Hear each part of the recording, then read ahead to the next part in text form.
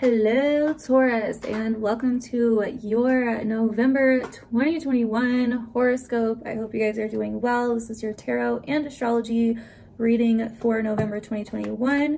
This will resonate more if you are a Taurus rising, but you may find some messages relate if you're a Taurus sun or moon.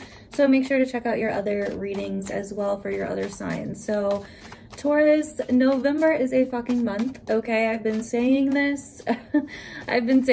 But November is a crazy time, and it's even crazier for the fixed signs, okay? Especially if you have a rising in a fixed sign. For rising sign is a fixed sign, which includes me, by the way. So yeah, November is a crazy time, and it's really crazy for you because you're involved in the shit show that's happening in November. Uranus in your sign is going to be getting opposed by all of this stuff in Scorpio, your opposite sign. Scorpio for you is about your relationships, other people, anybody outside of you, right? Like your one-on-one connections with other people. It can be a business partner, a marriage, a romantic partner.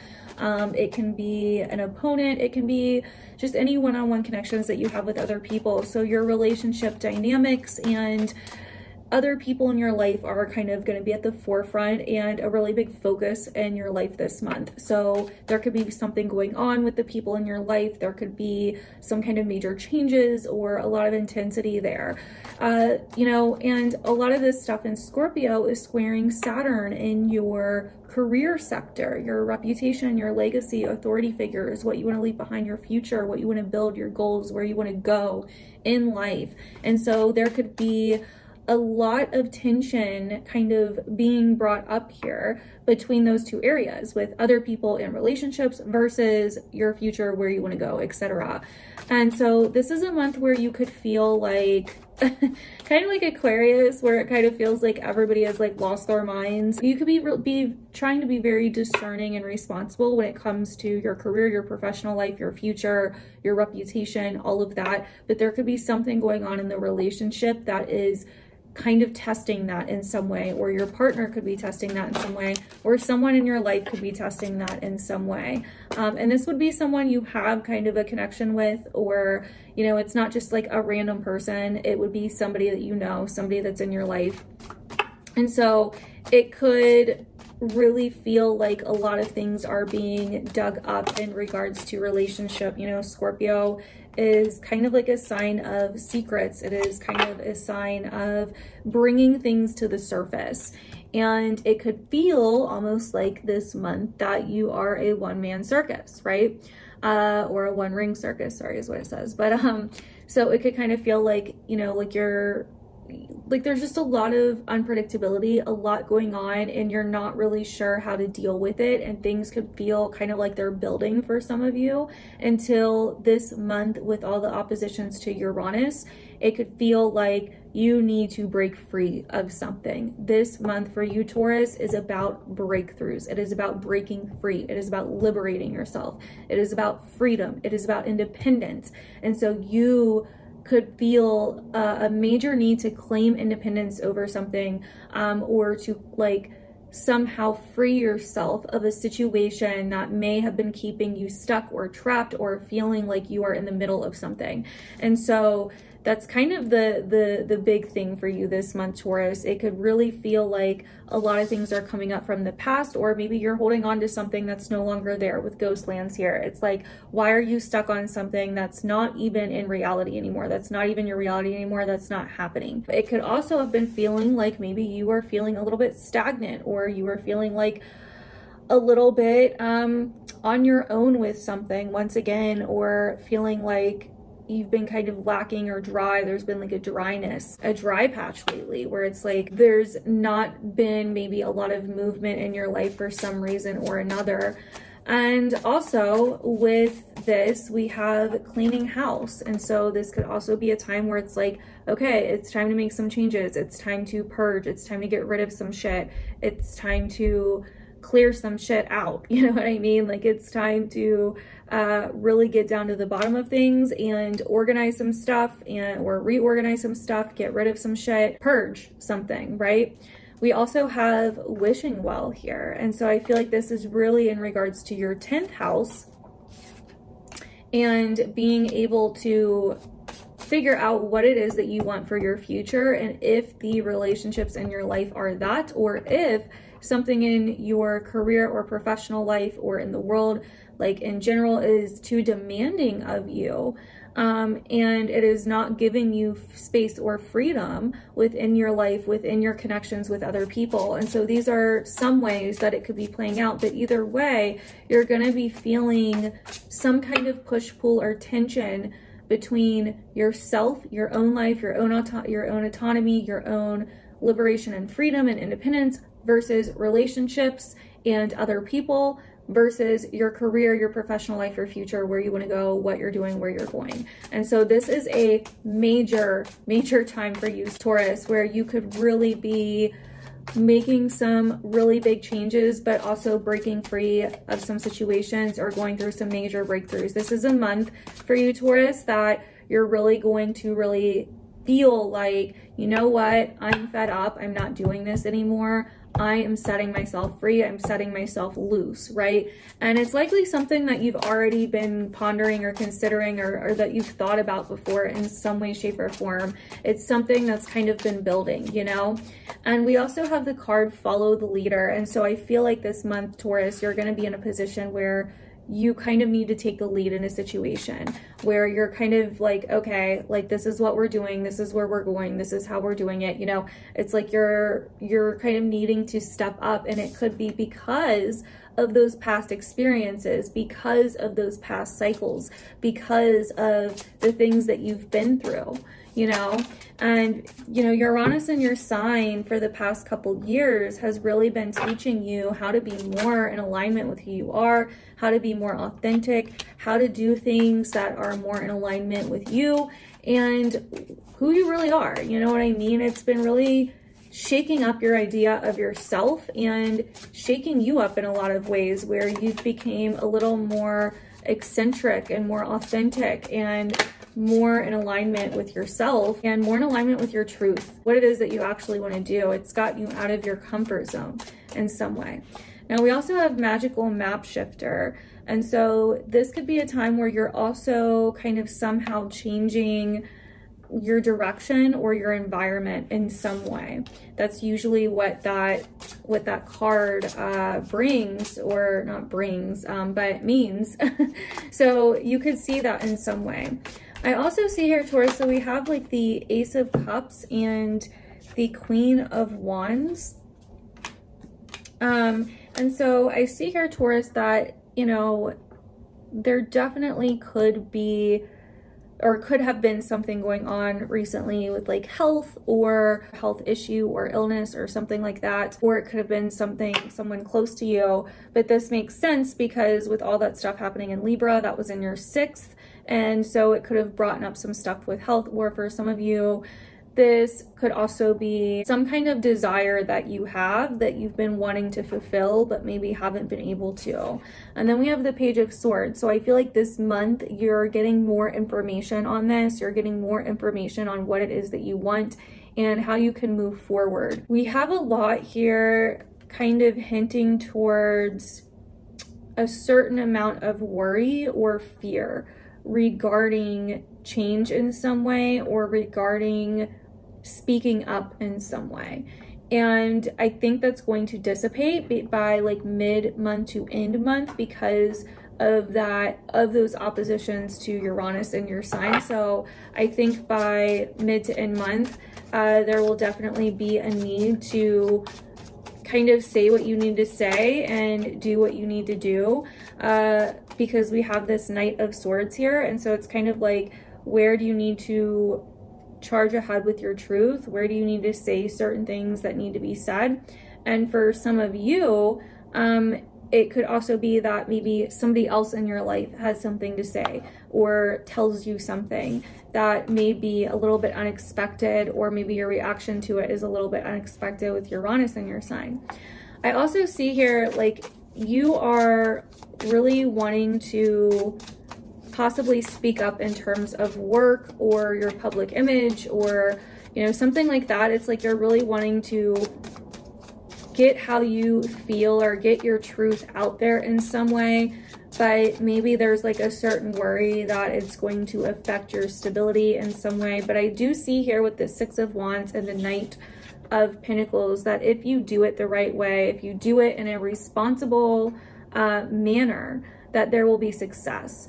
With that Six of Wands, I feel like you are kind of overcoming a certain material issue, whether financial, job related, or something related to possessions in some way. It seems like you're overcoming some kind of issue there. We also have the Nine of Pentacles and the Page of Wands. So it seems to me that you're also like I said, I feel like whatever this is that you're worried about speaking up about or saying something, like for some of you it could be like you're thinking about changing jobs, or you're exploring new options, or maybe you have a new opportunity but you're scared to take it, or maybe you're thinking about finally saying something to a boss or something. Like, it seems like it's going to be fine from what I see here in your cards. Now, this is a general reading for Taurus rising, so it would, you know, there may be some people that it's a little bit different, but whatever happens is going to liberate you, even if it seems unexpected. So even if something happens that's like, oh, like this didn't go exactly the way that I had thought it did, unexpectedly, it's actually going to liberate you in some way. It's actually going to bring you closer to something more authentic. And I feel like you kind of are used to that by now with Uranus in your sign. But yeah, so I feel like you're exploring what it is that is actually important to you, what it is that actually has value to you, and what it is that really aligns with who you are. And so that's kind of what I'm seeing here in your cards. So for some of you, it could feel, for some of you guys could be dealing with some kind of injustice going on, whether in career or maybe it's just something that you're focused on in some way, or in your life in some way, because we have the Seven of Swords and the Justice card, which are two cards that usually point to some kind of injustice going on, something kind of going on behind the scenes, or something kind of manipulative, shady, etc. And so there could be something going on with that. Once again, though, I feel like with this Seven of Pentacles, Four of Swords, it seems like you're kind of working through something. You're trying to solve this in some way. And I really feel like it likely has to do with your job, or for some of you, another person that you're close to in your life. But for most of you, I feel like it has to do with your job. And with this Seven of Pentacles here and this Four of Swords, it kind of feels like almost futile to be involved in this situation. I'm not sure if you have like a choice, like if it's your job or not, but there's definitely something here where it's like, I need to, like, you're kind of like over it, basically. It's like, I'm sick of putting my energy into this, which I understand completely, like who would want to put their energy into that. It can feel like you don't have a say-so or an upper hand, but it also feels like emotionally, this is showing you once again, what is more of value to you, right? Like if you feel like there is something going on that it does not align with your values, you are not forced to put up with it, right? That's all in your head. And so it's like, do you want to keep doing the work? Do you want to keep investing in something that is really just stressing you out, and that you feel is unfair, right? And so for some of you, if you can remove yourself from this situation, then I don't see why you wouldn't. But for others of you with this Eight of Cups here and the Empress, it's kind of like there are other things that are more valuable, that contain more quality. With the Empress here, it's like, you know, the Eight of Cups is walking away from something, walking away from certain emotional attachments, right? And the Empress is really taking care of yourself, self-care, value, the material world, material things. And so I feel like this is kind of your answer here. It's like, if it's not really like fulfilling you in that way, then this could be a month that makes that very, very clear. okay? And this could be the truth or the realization, the revelation that you have, that it's like, okay, I think I would probably do better elsewhere, or I would probably succeed better elsewhere, or you may get an opportunity. For some of you, there may be an opportunity to do so. Let me get like 1 or 2 more cards. There we go. The High Priestess and the Queen of Swords. Are you going to stay true to yourself? Because that's really what the cards are leaning towards here. Are you going to stay true to yourself, even when the outcome is unknown?